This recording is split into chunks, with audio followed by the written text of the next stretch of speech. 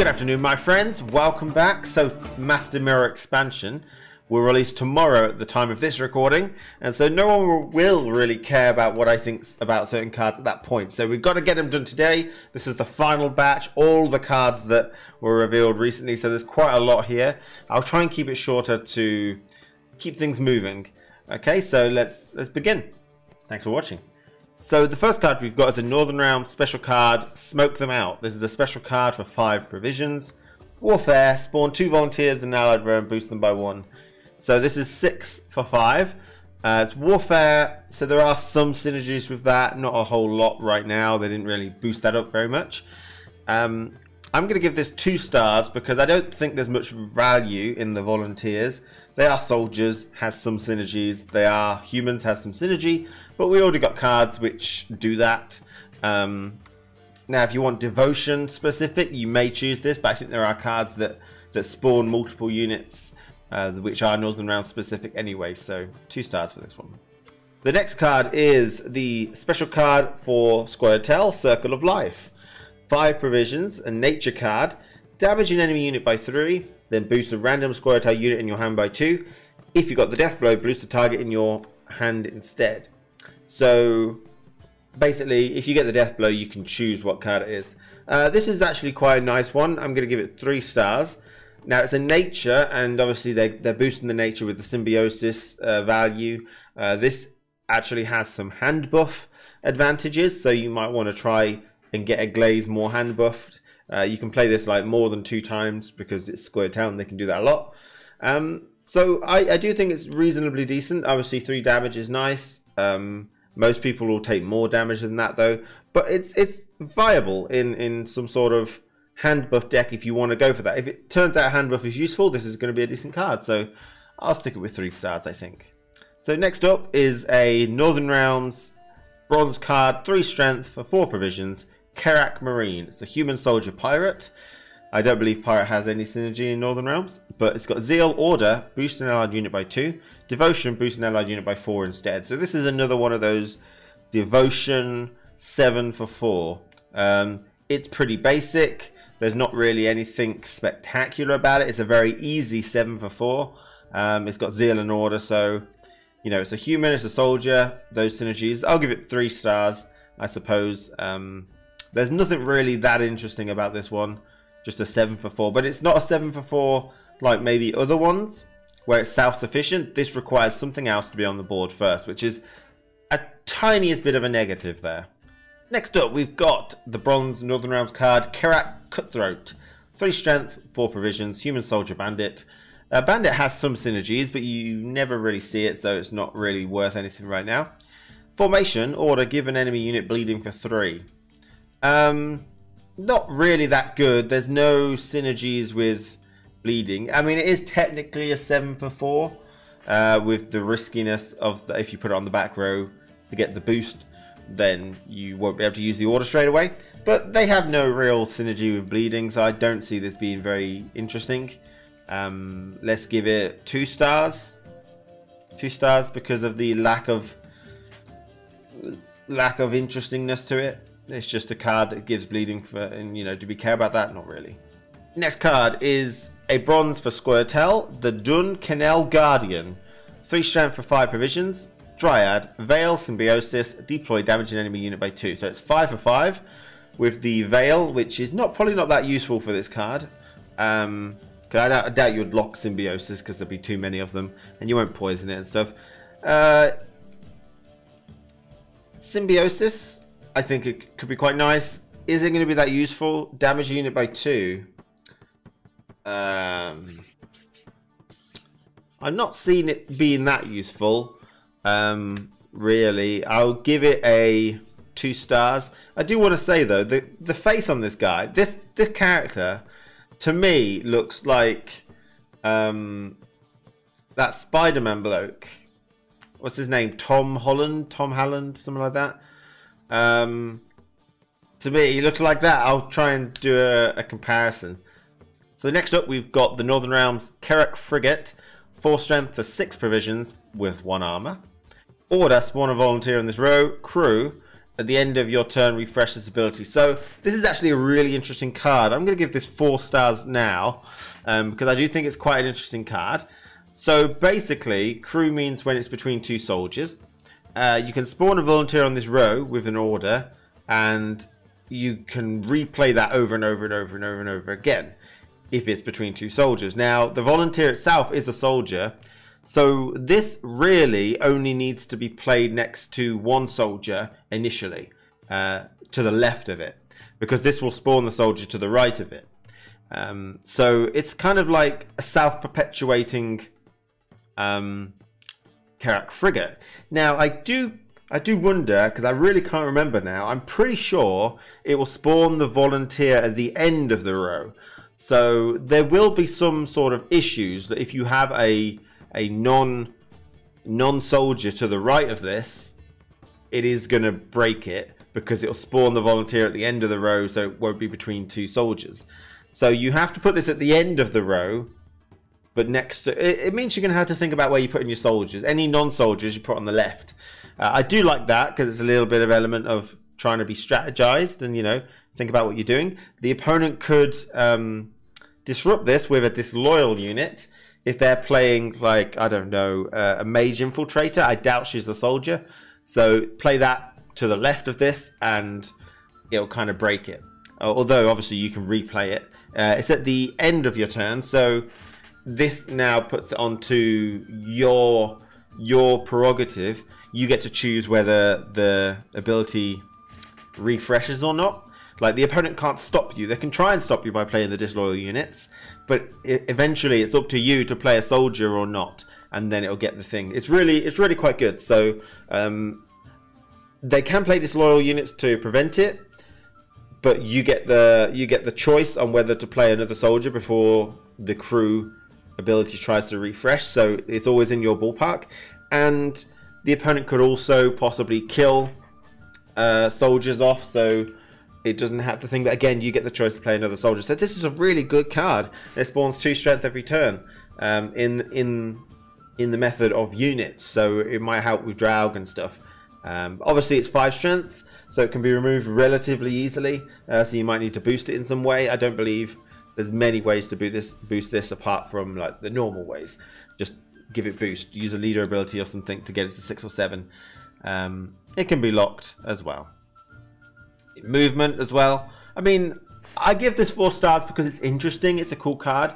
I mean, in terms of practicality, it might be 3, but I'm gonna keep it at a 4 for now, I think. But it's a nice card. I like it. Interesting. I like the ability to keep spawning. Next up, we've got the bronze Squirtle card, Hammer Dryad. 4 strength for 5 provisions. Dryad, Symbiosis. At the end of your turn, if this unit has Vitality, boosts South by 1. Also, a very interesting kind of thing. You know, you give it Vitality and it boosts itself. So it basically gets double, pretty much. If it has 4 Vitality, then it will probably get 4 boost. There's the potential to get 3, and the potential to get 5, depending on what order, whether the Vitality goes first or the boost goes first or whatever.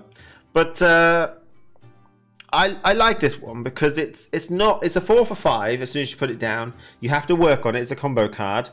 So you have to kind of make sure you've got several things that can give Vitality. I'm going to give it 3 stars. The Symbiosis is nice. It's a Symbiosis with extra effort you can put in. But on its own, it's not good value, 4 for 5. But obviously it's a large combo card. And I really think it's quite interesting to have Vitality and Boost. I mean, I'm hoping they could build a whole archetype around that for either Squirtle or Northern Realms. They have a few things that give Vitality. Maybe you could make like a Scholar Mage thing, which is all about Vitality and boosting or something, you know. But yeah, interesting card, that one. So next up, we've got the Abandoned Girl for Squirtle. This is a 4 strength for 4 provisions, human, tagged. Order transforms South into a young Dryad without changing power. So this card's really good. 4 stars straight away, I think. Definitely very good card. Now, this is going to be beneficial with Symbiosis because the young Dryad gets Symbiosis, but Harmony as well. Primarily Harmony. What's really cool about this is that it triggers the Harmony trigger for humans, so the human Harmony trigger, and then it transforms into a Dryad, so you can place another human another abandoned girl human trigger, and then change it to a young dryad, then play another human like Pavko Gale. So you can get 3 human triggers from this, which is really, really cool. Now, obviously, we have to kind of consider the Harmony's been nerfed. Harmony no longer takes into account the entire board, but only the row will get affected. I think it even is nerfed even more, that it does count the entire board. You know, if there's a human on the board, then it won't, a human on your side of the board, then it won't actually trigger the Harmony, but only the Harmony triggers on the row get the boost. Oh my god. Anyway, still, it's a really nice card. I think it's a really cool idea, and thematically it's amazing. But it's used for Harmony and it's used for Symbiosis in tandem. Very cool. Obviously, you've got the risk of that it will be removed before you order it, but I don't think it's that important that people will target it a lot. So I like it. I like it a lot. So this is one that I actually seem to have skipped over, so I do apologise. It's Blood Eagle for Skellige. It's a golden special card for 10 provisions. It's a raid tag, which has no synergy right now. Echo, damage an enemy unit by 2, then play a warrior from your deck with a provision cost of 8 or less. Deathblow, play a warrior from your deck instead. Bloodthirst 3, always trigger the Deathblow ability. So I would say this one is definitely a 4 stars. It's a very good card. Now, the thing about this is that obviously you'll probably want to get the Deathblow or the Bloodthirst. It's not impossible to kill something for 2 as well. You'll have a lot of pings and stuff, so you will probably easily get the Deathblow with this card. It's just that you can play Golden Warriors here, and they don't have a provision cost if you get the Deathblow. So it's not even necessary that you get the Deathblow to get the ability. You just, you know, you get a higher choice. And there's some really nice warriors in Skellige that you can choose. So this card, being Echo, means you can play it again. It pulls it from your deck. It's such a good pulling card for devotion decks if Skellige have any of those. It's a really, really good card. It's 4 stars from me.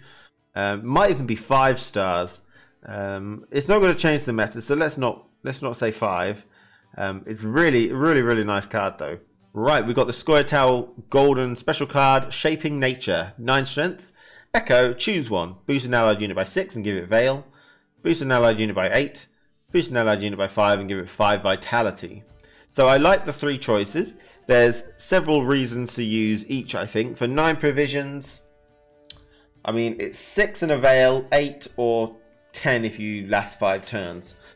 For 9 provisions, not too bad. I suppose it's a nature card, so you will get symbiosis value from it. It's an echo card, so really actually probably quite useful in a symbiosis deck because you get more nature cards and it's pretty decent. Let's give it 3 stars. Just raw boosting is probably a bit scary. Obviously the vitality works really well with that card we saw earlier, which boosts when it has vitality, so that could potentially be 15 on that card, which is pretty cool, but that card is going to be super tall, which is just going to be crazy scary. Obviously you can give it Veil, but you won't be able to give it vitality and Veil, so I mean it's awkward. Do you really want to boost them by 6 and give it Veil, because then it's like tall removal, but it does have Veil then, I suppose. Boosting the unit by 8, it just feels like none of these options are something that you personally want, because boosting it by high amounts is a bit scary. I could be wrong, it could easily be a 4. I'm going to keep it at 3 for now though. It's relatively cheap, I think, and so it's got a decent amount of options as well. Next up we've got the golden Skellige card, Skjoldal Drummond. 3 strength for 8 provisions, human warrior, devotion, veteran. So if you've got a devotion deck against veteran, deploy, damage an enemy unit by Skjoldal's base strength. Base strength is 3, with veteran on round 2 it'll be 4, and on round 3 it'll be 5. So this card is garbage if you don't have devotion, so this card practically doesn't exist without devotion deck. Therefore Blood Eagle is really actually quite good, because you need that to draw cards, I would imagine, in a devotion deck. Now, in terms of round 1 with devotion, pretty bad. Round 2 is passable. Round 3 is really nice. 5 damage plus 5 strength on the board for 8 provisions is quite good. It's a warrior, so you can pull it from your deck with the with the Blood Echo, you can resurrect it because there's some warrior resurrect. So it's got free reign. It's actually really quite nice, this card. Now, obviously, resurrect it means you have to have used it or it discarded it. But I think this is probably the most interesting veteran card that we got. It's still not that interesting, but it's definitely a good one. Now, you can't boost this. It has to be its base power, which means it's like a white value, and only veteran changes that. So we didn't see any card that we can, like, you know, put veteran on a card, which is unfortunate. That would have been really fun. But I do like this card. I'm going to give this card 4 stars, I think. I do think it's a really nice human warrior for Skellige if they want to do 5 damage and 5 body. Really nice card in round 3. Next up, we've got Ulrich. This is a Syndicate Gold, 3 strength, 2 armor for 11 provisions. Ooh, human Firesworn, Intimidate. Deploy, spawn, and play a base copy of a bronze Firesworn unit from your hand. Devotion, boost it by 2. This is actually a really nice card. I get the impression this is a 5 stars. It's high provision cost. It's the Queen of Dahlia, basically, isn't it? It's the Queen of Dahlia, which boosts itself whenever you play, you know, a crime card. So it's got that extra added value. It doesn't give the thing shield, but it gives it +2, which is kind of protecting it as well. Base copy of a bronze Firesworn unit.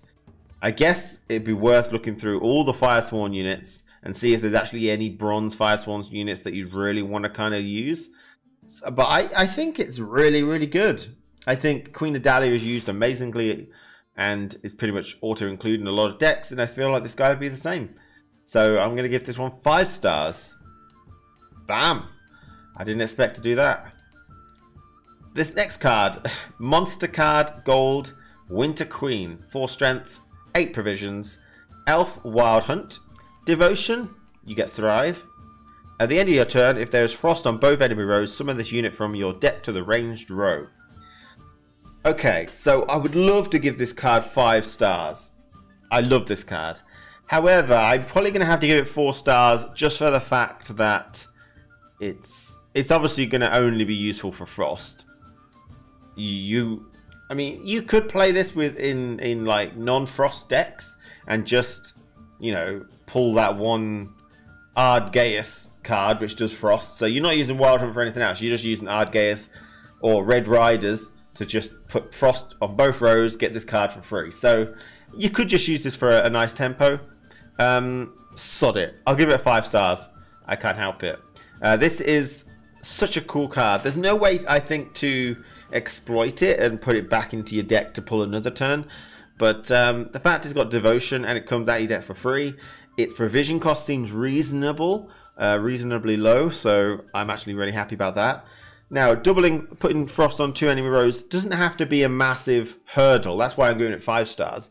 Like in a frost deck, absolutely 100%.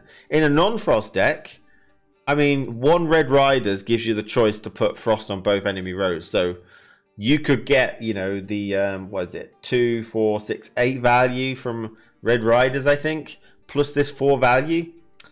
Really, really nice. So I think even in non-frost decks, this could be used. If you just have 1 Red Riders. Now, Red Riders is a special card that puts frost on 1 row for 4 turns or both rows for 2 turns each.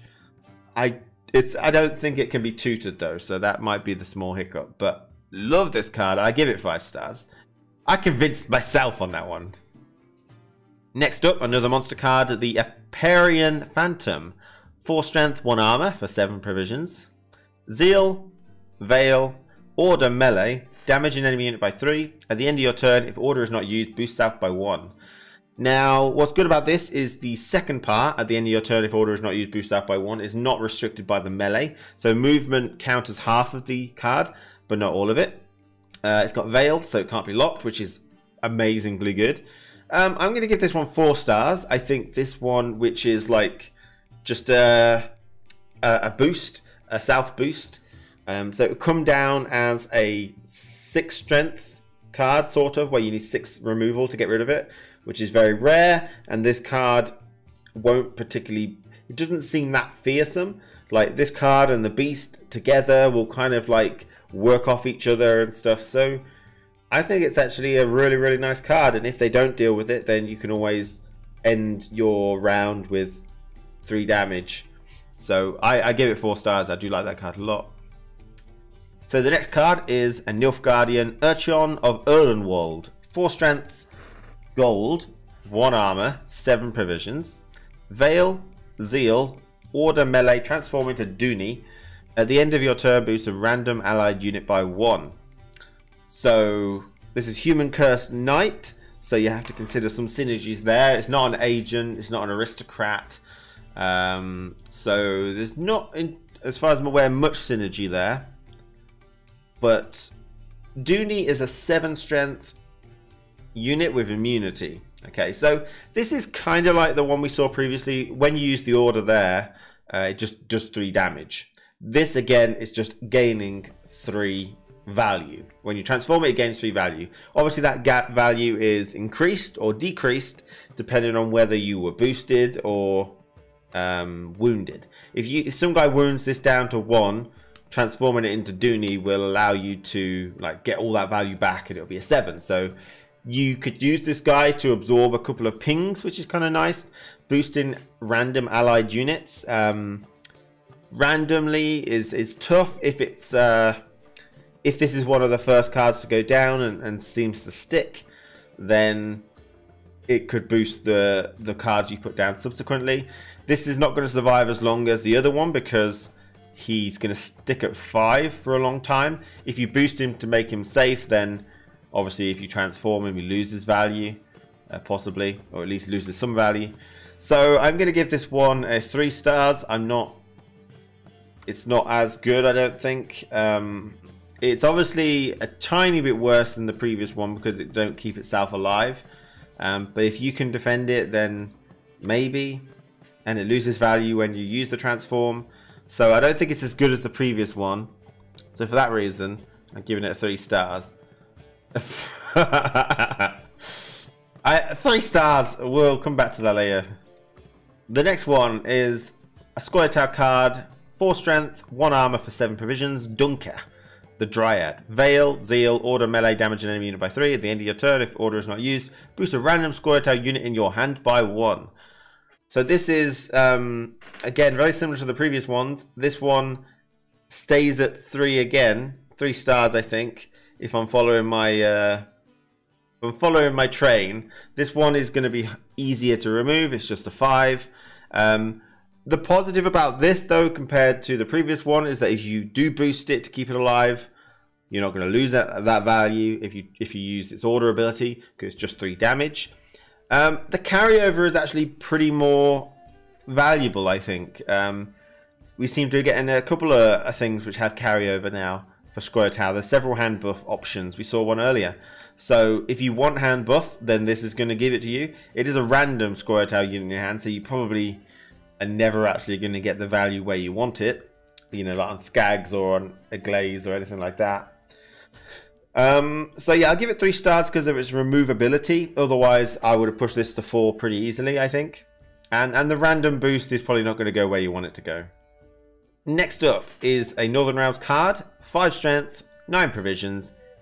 Ildico, maybe. Human Mage, order, boost an allied unit by 5. Inspired, whenever you play a Northern Realms unit, give it Zeal. So this could be worth 10 for 9. Plus the Zeal option. I mean, most Northern Realms decks manage without the Zeal. Like, Zeal, they manage, you know. I do like the card. I think it has a lot of potential value. Again, it's removable quite easy unless you can protect it. And it's a very powerful and interesting ability, given everything Zeal. But again, you can't rely on this card, I don't think. It probably will get locked or removed or something like that. So I'll give it 3 stars for now, I think. I think what you want in Northern Realms is boosting several units by like 2 or 3 to keep them alive. You don't want to boost one thing by 5.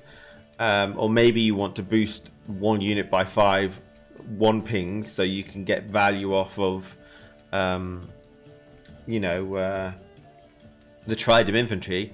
The Zeal, I think everybody's they work with it. You know, most things have formation now that are really important, so you can use that.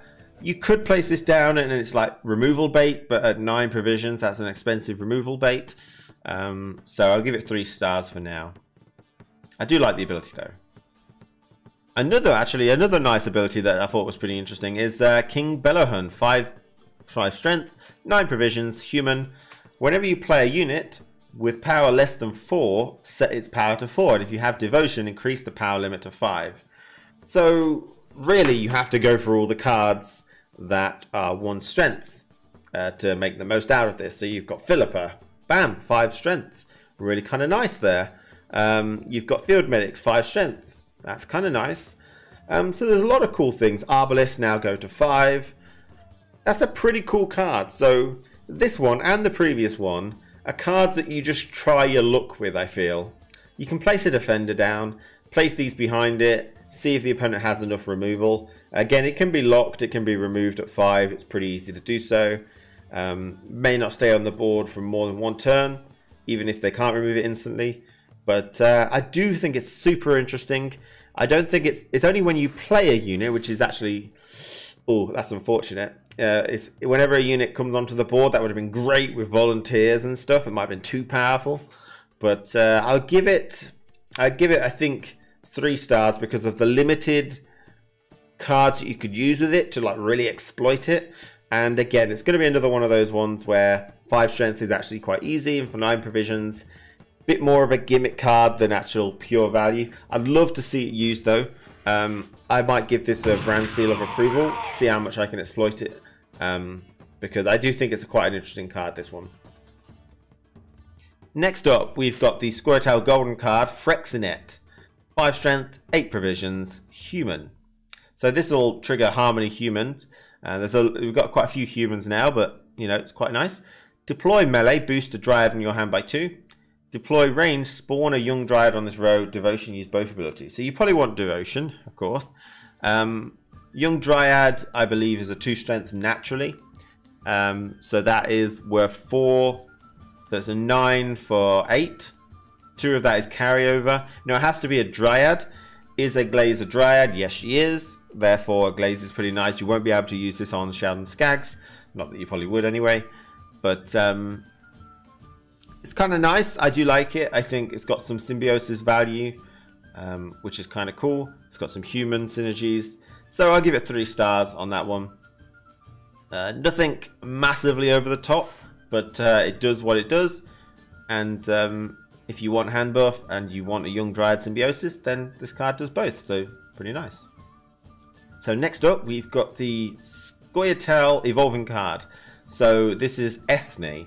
So first of all, Ethne Young Queen, then she goes to Ethne Mother, and then Ethne Wrath of the Broccolon. So first of all, she's 6 strength for 11 provisions. Again, she's the Dryad all the way through. Spawn a young Dryad on this row at the start of the round 1 in hand or deck transform. So she's worth 8 for 11 in round 1. It's not the worst thing because of the symbiosis value 2 that you could possibly get. So if you really need to, she won't be too bad, I don't think. Then phase 2 is Ethne Mother. Spawn 2 young Dryads on the row. So that's 10 points for 11 provisions plus the symbiosis synergy. If you have devotion, you go to the 3rd form. She has Veil, symbiosis herself, and spawn 2 young Dryads on the row. So she's still actually only 10 for 11, but then you've got 3 symbiosis triggers. So, you know, if you use a nature card afterwards, then you get an extra 3 strength. Okay, so I'm going to give this one 4 stars, I think, because like all the other ones require you to play stuff. Play agents, play Firesworn, whatever. What's nice about this one is that playing extra value engine is not solely on Ethne. They spread around the board with 2 young Dryad symbiosis triggers and an Ethne Wrath of the Broccolon trigger. So what's really nice is while the Usurper, Jax Dalderberg, Howard on Crate and all those are engines that produce value as you play things, if they are removed, then the engine ceases to be, but this does not. This still has 2 of the little engines producing symbiosis value. So I do think this one is quite good. 4 stars. Well done. So that was actually the final card. So Master Mirror Expansion, super hyped about it. I think I gave 3 5-star cards. Plus 1 more that someone changed my mind about in the comments for the Forest Protector. So I think I gave 4 5 stars, I think. I remember them, I think. It's Brathens, and I still say Brathens, really good value and wide use, nice and flexible, goes in a lot of decks. Winter Queen, it seemed to be a really nice card to get out with, that has Thrive if you have a Devotion deck, and you don't even have to be a Frost deck to get that value, you just have to play Red Riders and she'll come out for free, which is pretty cool. Ulrich was the 3rd one that was in today's video, which is basically like another Queen Adalia for Firesworn decks. And finally, the Forest Protector that someone changed my mind, which is 5 strength, 11 provisions, replay a nature card. So I enjoyed that. I really liked it. A lot of cool cards. We don't have much time to you know, dwell on all these cards and think about them because it is releasing tomorrow at the time of this recording. So thank you for watching. I'll hopefully see you with some good decks in the not too distant future, and have an experiment with all these cool cards that we can see. Thanks for watching, everybody. Take care, and I'll see you again, as always, to play some more Gwent very soon.